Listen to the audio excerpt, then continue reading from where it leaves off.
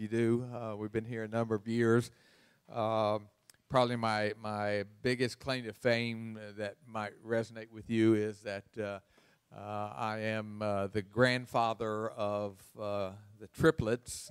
Brittany is my daughter, and so her and her family was misled somehow and moved to Virginia, but we'll be continuing to pray for them as they are up there in all that snow and cold and ice and so forth. But so that's who I am. Just a brief background, so you kind of know my frame of reference. I did local church ministry for many years, and was a pastor and so forth. Come from a Baptist background. We laugh about that oftentimes among friends of mine and those of us who were in CPE, which is part of the training for chaplaincy. I affectionately refer to the fact that I'm a recovering Baptist, but you may fall into that category, or that may be offensive to you. One way or the other. But just want to let you know that God indeed is good, and we all come from a different background, a different set of circumstances. Whatever those may happen to be, God's brought us together here at this place at this time. And the message I've been asked to preach is from the 4th chapter of the Gospel of John, and it's a very familiar story. Actually, there are two stories there, but I'm going to really just focus mainly on the first story, which is the story about the Samaritan woman at the well. And many of you may recognize kind of that title, The Woman at the Well. There have been a number of songs that have been written about that kind of theme, and I hope if nothing else today, you go away with a glimpse, a picture, as it were, of who Jesus is, and that as such you can encounter him just as he is, and you can come to him just as you are. I know growing up in church, my dad was a minister of music and education, and I remember nearly every Sunday morning service we concluded with an invitation, and typically the hymn that we sang was "Just as I Am." Billy Graham, I think, made that rather famous in his crusades over the years, and so really that is how we are supposed to come. And yet, far too often in the organized church, we say, "Come as you are," but oftentimes we don't really mean that. And it is it's a conviction of mine that for so many years I was stuck in that framework. I was stuck in that sort of religious mindset that said that you had to be a certain way or do certain things in order to be accepted to God and acceptable to him and to be used by him. And much of what I pointed to and much of what I held on to was absolutely false. And so I'm just here as a fellow struggler this morning as we lead and look at these verses of Scripture.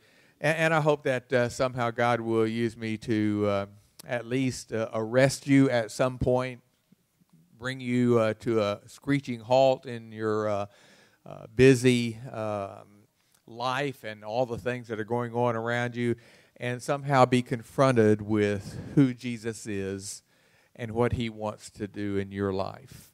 And so to that end, I'm going to pray real quickly, and we ask that the Father bless our time together. Our Heavenly Father, we do come to you.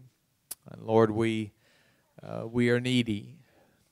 Lord, in and of ourselves, we don't have the capacity to do what we are looking to do this morning, and that is to break the bread of life, to share the truth, the power of your word, and Lord, to go beyond just the meaning of the words and the details of the story, but Lord, to get to the heart of what you were trying to say in that day and age to your followers, and Lord, what you want to say to us in this day and age as your followers. And so, Lord, we come to you with open hands and open hearts. And, Lord, just pray that you would speak to us from your word. Lord, let us have a glimpse of Jesus today. For it's in your name that we pray. Amen. Normally, I would have a very eloquent outline. I was so proud of myself over the years, having alliteration and having rhyming points and things that I thought were real clever. But we see even in the ministry of Jesus and in what he does in this story that oftentimes he's just trying to make one simple point. And if we can pick up on that, if we can learn and understand that one simple point, we don't need to have 3 points in a poem or 5 points and all these subpoints that we oftentimes wrestle with. And and I'm not suggesting that those who preach like that now are wrong, or there's anything wrong with that. But as I've gotten older, I've recognized that there's some real important things that God wants us to do, and he wants us to be a certain way and to reflect him and his love to the world around us. And sometimes we make that awfully complicated. I'd like to just begin by reading some verses here from the 4th chapter. By the way, if you would like to know, I have taken the title from actually a line from a song that is by one of our contemporary Christian artists, Taryn Wells, and I've just entitled this thought, this sharing today, Fully Known and Fully Loved. And we'll see a little bit more about that in just a moment. Let's begin just in verse number 1 here, and I'm going to kind of read along and maybe just have some running commentary as we work our way through here. This section goes down through verse 42, and we may not read every verse, but let's see what the Word of God has to say to us this morning. The Pharisees heard that Jesus was gaining and baptizing more disciples than John, although in fact it was not Jesus who baptized, but his disciples. When the Lord learned of this, he left Judea and went back once more to Galilee. Now it's interesting, we see this struggle back and forth, almost a cat and mouse kind of game between Jesus and the religious leaders who are trying to trap him in something that they can use to bring some kind of charges against him, or at least to slow down the growth of this movement called the Way. And it's interesting that even in the context of that, there's some of that comparison. Is John baptizing more? John the Baptist, he was so popular and people were flocking to him out in the wilderness. Or is Jesus baptizing more? The word came somehow that Jesus was, and the reality was that his disciples were the ones that were baptizing anyone who was coming to Jesus at that point. But nevertheless, because of that, Jesus withdrew from that area down in the area where Jerusalem is located in the southern part of Israel, and made his way back up toward Galilee and Judea and the area there where he had basically come from. And it's interesting, the very next verse says this: now he had to go through Samaria. Now we could just kind of read over that and not be impacted by it, but the reality was that the Jewish people had a deep-seated hatred, very strong dislike of the Samaritan people, because way back in their history when the Babylonians had come in and conquered them there in the northern kingdom, tore down the temple that had been built there in the Shechem area.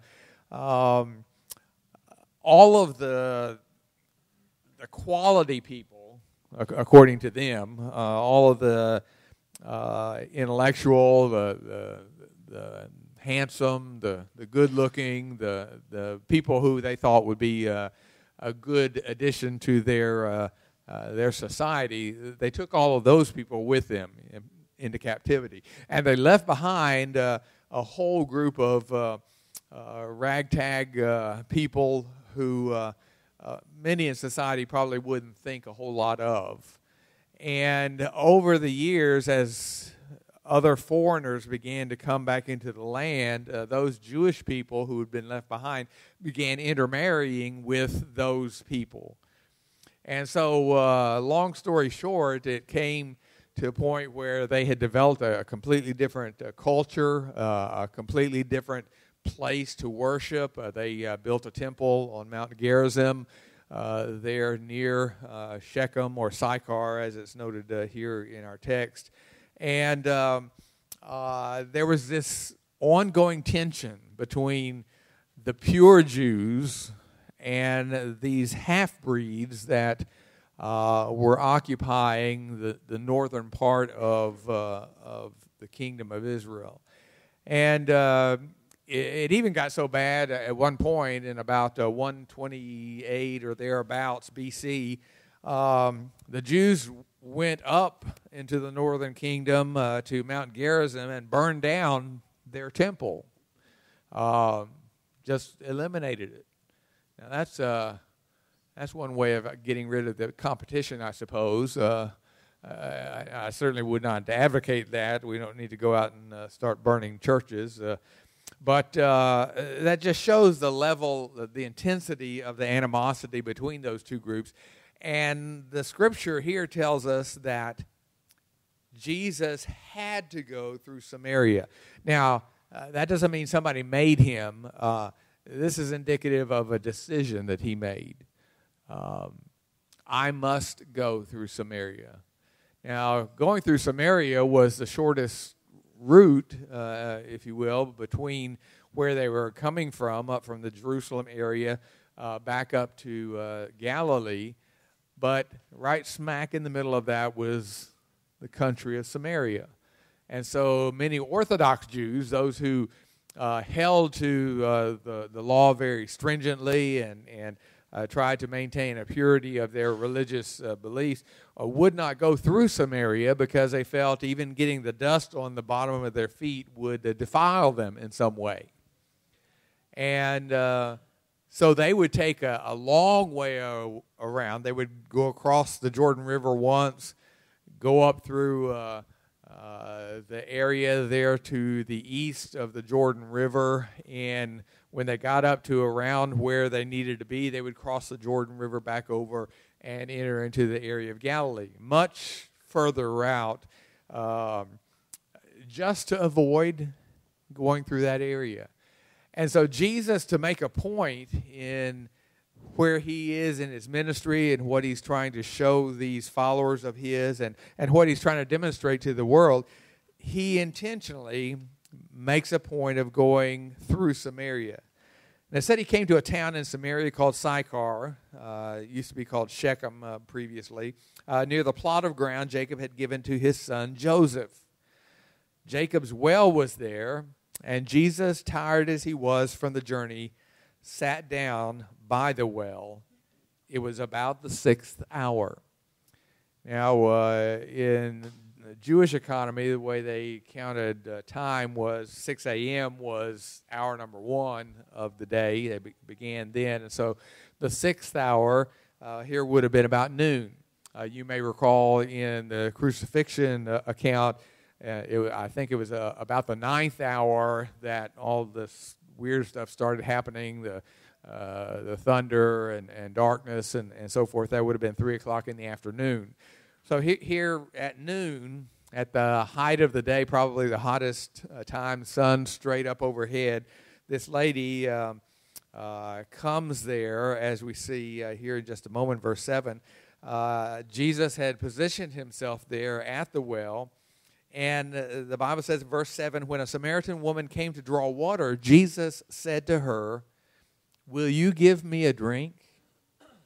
His disciples had gone into town to buy food. The Samaritan woman said to him, "You are a Jew, and I am a Samaritan woman. How can you ask me for a drink?" And then it reemphasizes this division, for Jews do not associate with Samaritans. And so she was just astounded that Jesus would even speak to her, and on top of that, ask her for something. This woman was an outcast of outcasts in many ways. She was female, which in that male-dominated society was something that you had to avoid in terms of contact in public. You didn't talk to other female people that you didn't know or weren't part of your family. Lots of things. Some very strict religious leaders, some of the Pharisees and so forth, when they would encounter a woman in public, out in the market or whatever, they would close their eyes or shade their eyes so that they wouldn't see this woman, wouldn't look at her, and oftentimes because of that, they would run into things. And so they were referred to as the bruised ones. They were always banging their heads into a wall or a post or some kind of thing. And so there's a real deep-seated sort of thing, a legalism here that is hard for us in one sense to understand. But if we are real honest with ourselves and dig a little deeper, we recognize that we have some of those same kinds of legalistic ideas. We might not close our eyes and not attempt to look at a woman, but they were very serious about their religious expression. And so here she's just astounded that Jesus would even speak to her. And he answered her in verse 10, "If you knew the gift of God who it is that asks you for a drink, you would have asked him, and he would have given you living water." "Sir," the woman said, "you have nothing to draw with, and the well is deep. Where can you get this living water? Are you greater than our father Jacob, who gave us the well and drank from it himself, as did also his sons and his flocks and herds?" Now she's hearkening back to her Jewish heritage, which is something that is true, and all of this is historical. You could go back in the Old Testament and read about all of those events, but this place where they were located at Jacob's Well was a very sacred place to the Jewish people. And so at any rate, she's bringing in this historical stuff, this connection that she has with the line of Jewish ancestry. And Jesus says to her in verse 13, "Everyone who drinks this water will be thirsty again. But whoever drinks the water I give him will never thirst. Indeed, the water I give him will become in him a spring of water welling up to eternal life." The woman said to him, "Sir, give me this water so that I won't get thirsty and have to keep coming here to draw water." It's interesting how people just miss the point altogether. And many times people, when you share with them the gospel and what God wants to do in their lives, sometimes their initial thinking is, boy, I'd like that because that'd make my life better, easier. And the truth is, that may not be the fact. That may not be the truth. In fact, for many of the followers of Jesus, including John the Baptist, who was jailed during this period of time for speaking out against the sins of one of the rulers there, ended up having his head lopped off.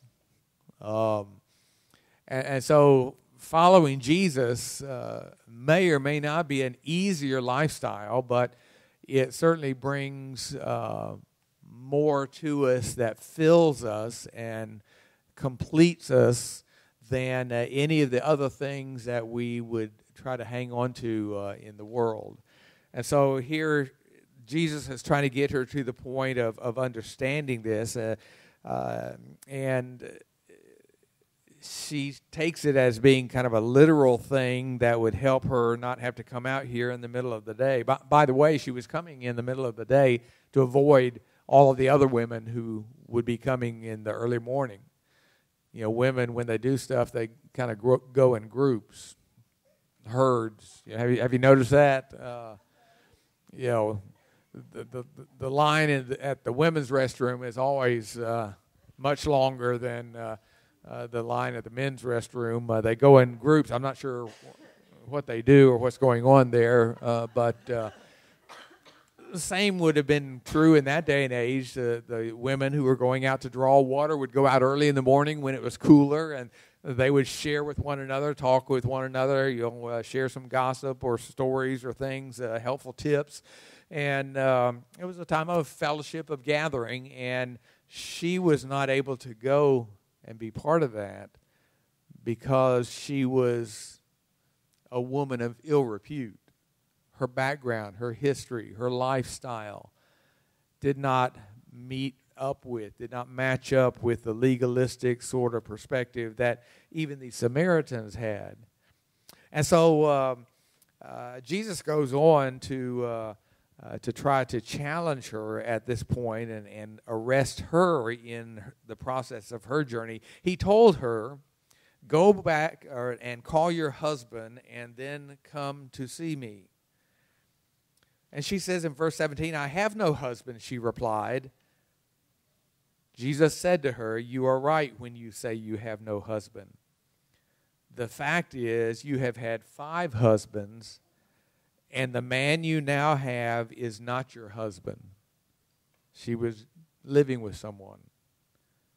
What we call sometimes in our society cohabitational living. That's a fancy way of talking about what may in fact be of concern to God and of concern to Him as far as your welfare is concerned. And here Jesus says, what you've said is quite true.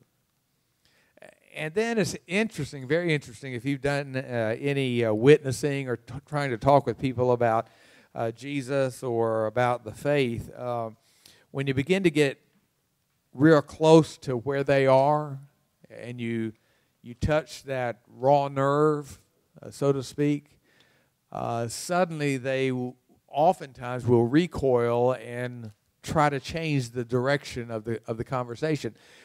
Here she uses what even in our day and age oftentimes is used. She suddenly gets into a dialogue or attempts to get into a dialogue about religion and who's right and who's wrong.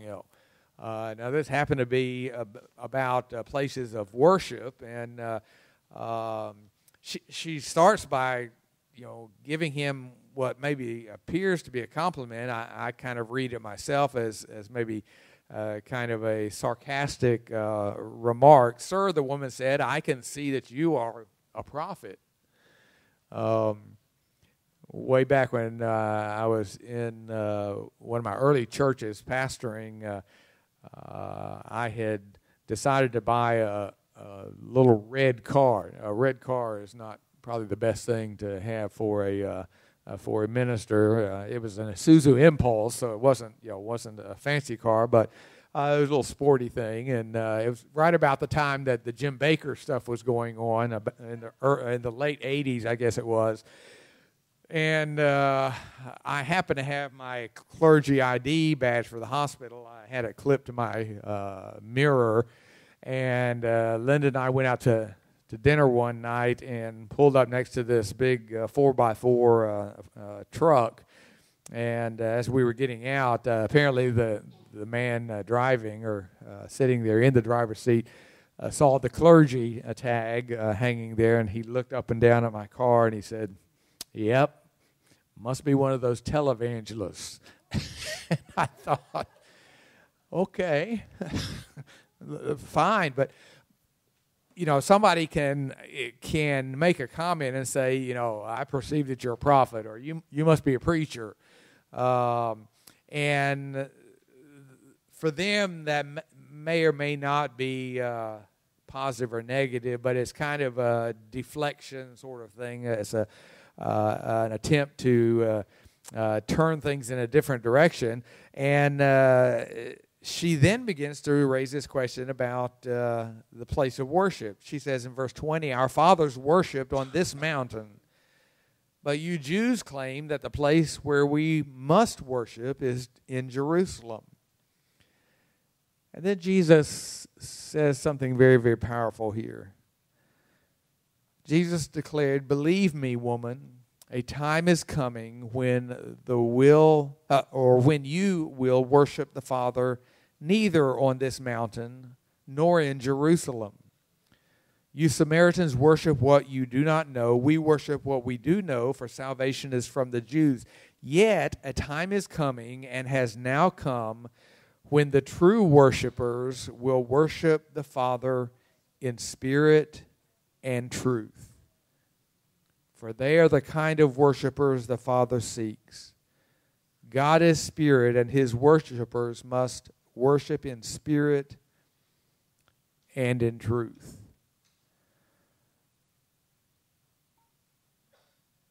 What Jesus says there holds some very powerful instruction for us today.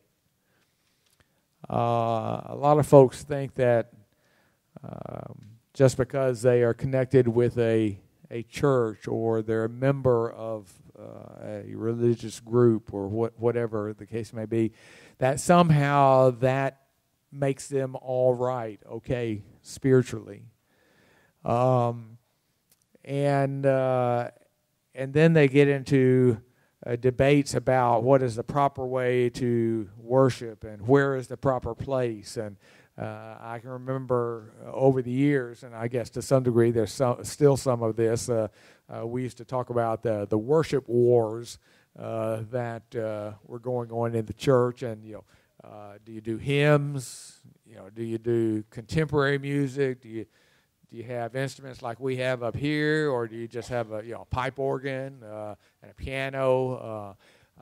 There are all kinds of things that we as religious people get worked up about, and have some very very heated discussions about those things, and they have absolutely nothing to do with who Jesus is. Have absolutely nothing to do with how we worship.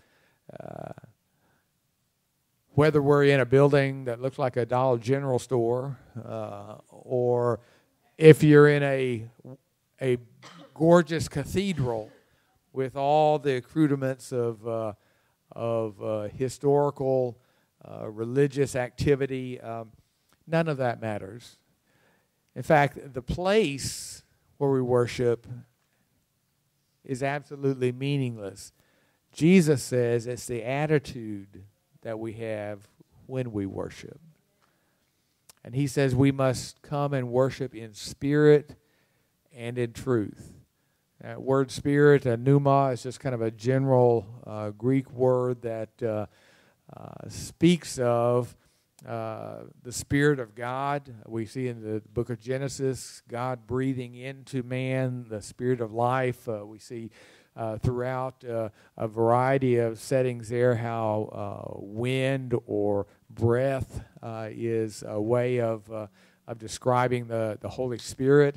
And so there's that connection. He says God is Spirit. It's the very same word he uses earlier. And he says if we're going to worship, we have to come in that frame of reference. Yes, we bring our flesh with us, but then we have to put it on the altar and die to self. But we have to worship in spirit and then in truth. Now, that truth there doesn't necessarily mean that you have all your doctrinal points and all your doctrinal ducks in a row. The truth there is just simply speaking about the reality, the transparency, the realness, that's not a good word, but of how we worship. That we come to Jesus, as I prayed earlier, with open hands and open hearts, recognizing that He already knows who we are and what's going on in our lives.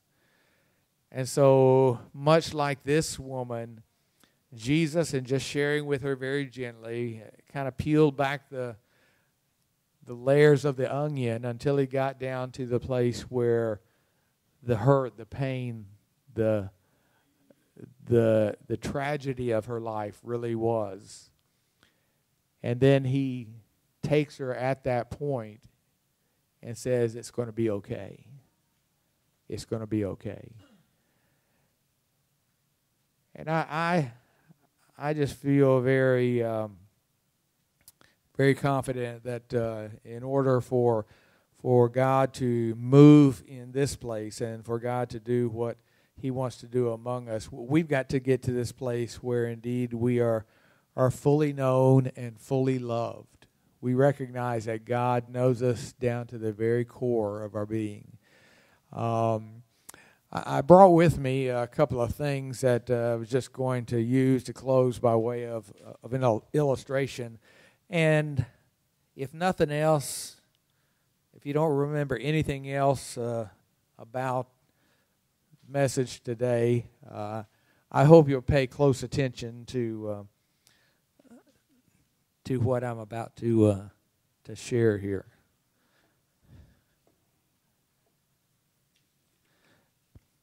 Now, those of you older folks who may be from Kentucky, this is not what you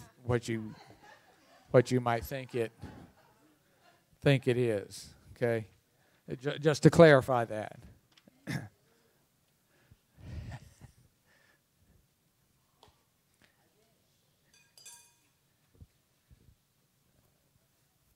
I'm going to put this here just in case.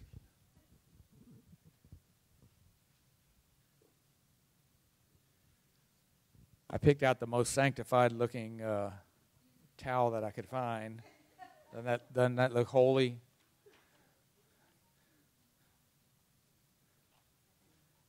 Some people worry about that kind of thing.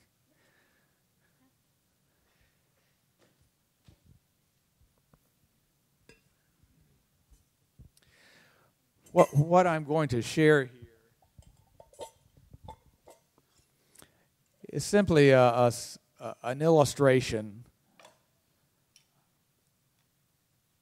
of how God wants to work in our lives and how Jesus was working in the life of this woman.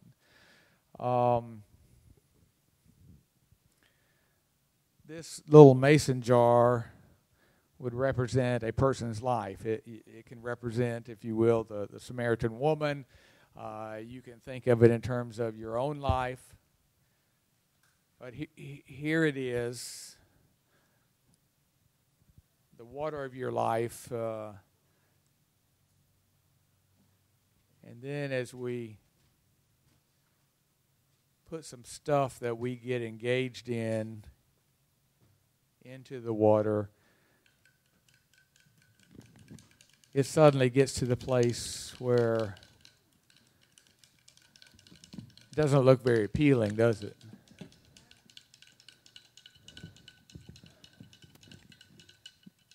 Now, for many in religious circles, they would tell us that before we come to God, we've got to get all of that dirt, all that junk out of our lives.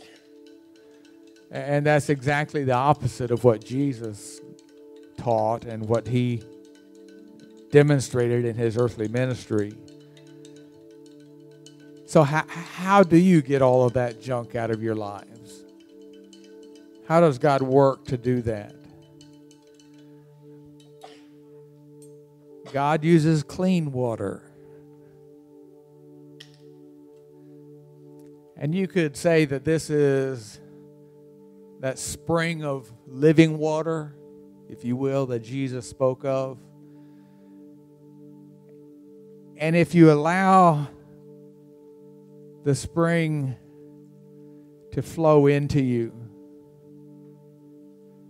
and to just continue to fill you up to overflowing, you see what happens. I'll dare not make a mess here. Yes, that's right.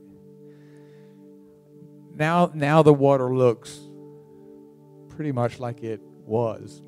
Pristine, clean, pure. There's a little bit of sediment down in the bottom there. But if you pour enough water into there, you allow the spring of living water to flow into you enough, you don't have to try to get rid of all of the things in your life. Jesus does that as you allow him to love you just as you are. I want to read just a quick quote, and I'll close with this. This is from Timothy Keller in a book entitled The Meaning of Marriage. And it was from this quote that Torrin Wells wrote his song entitled Known. And you may want to look that up on the internet or Spotify or something and listen to the words of that. But here's the quote that Timothy Keller made. To be loved but not known is comforting but superficial. To be known and not loved is our greatest fear, rejection. But to be fully known and truly loved is, well, a lot like being loved by God. It is what we need more than anything. It liberates us from pretense, humbles us out of our self-righteousness, and fortifies us for any difficulty that life can throw at us. Oh, to be fully known and fully loved. The good news, the gospel, is that you are. That Jesus is right there, waiting to allow you to experience that in your life personally. And so as we close this morning, I'm going to turn it back over to Brian, but I would just invite you, we always have our altars open here at the front. If you feel that you need to come and pray, maybe there's some junk in your life that you thought of as I was pouring the water in and the dirt was coming out, maybe some things that you need to wrestle with Jesus about and allow him to wash you, to cleanse you. There may be some things relating to how we view other people and the judgment that we have in our hearts as we look at people. And maybe we need to look to Jesus to see what his attitude was. And let him love you today, just as you are, just where you are. And allow him to make those changes in your life as he did in the woman at the well. Let's bow for a brief prayer. Our Heavenly Father, just take your word and use it. Lord, I just pray that you would allow the seed that needs to be planted in each individual heart, Lord, to be planted there, to germinate, to be cultivated, and then to grow into something that would be of benefit, not just to that individual, but, Lord, that they could impact their entire family, their entire community. And, Lord, be like this Samaritan woman who went and told all of the people in town, come and see this man, Jesus. And, Lord, we need to be about the business of doing that. Thank you for your love. Thank you for loving us just like we are. But thank you, Lord, that you don't leave us like that you're still at work in our lives even today. In Jesus' name that we pray. Amen.